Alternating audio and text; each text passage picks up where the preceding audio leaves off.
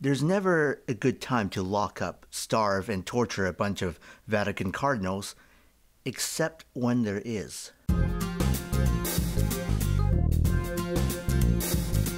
Today, we're going to look at the bizarre incident that led to the papal election process that we have today.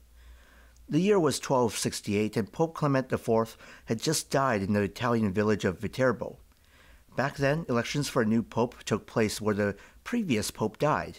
In this case, this meant the cardinals had to go to Viterbo to elect a new pope. You see, at the time, the process was open to lobbying, and it had no secrecy. There's no limit to how long it would take to elect a new pope. So, in Viterbo, the process went from days to months to years. The villagers got sick and tired of all these cardinals occupying their town. They had long overstayed their welcome. So the townsfolk locked them up in a nearby palace to force a vote. This had no effect, so the villagers started to limit their food, giving them only bread and water to try to starve out a decision. That didn't work either. More extreme measures had to be taken.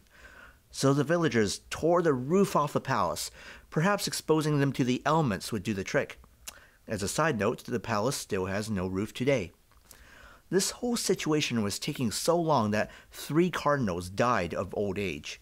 Finally, after 3 years, Pope Gregory X was elected, but he wasn't a cardinal or a priest. He didn't even know that he was elected because he was away fighting in the Crusades. This meant that they had to wait even longer to officially have a pope. After 8 more months, the pope-elect returned and assumed his role, and seeing the fiasco that elected him, Gregory created the conclave system that we have today, where the cardinals are locked up in a secret meeting inside the Vatican until a decision is made, with punishments introduced after 3 and 7 days. Today, Vatican elections tend to take less than a week, and it's all thanks to some villagers who decide to lock up, starve, and torture a bunch of Catholic cardinals in the 1200s. Well, that was adequately weird. Please subscribe and consider supporting us on Patreon to keep these facts coming. I'll see you in the future.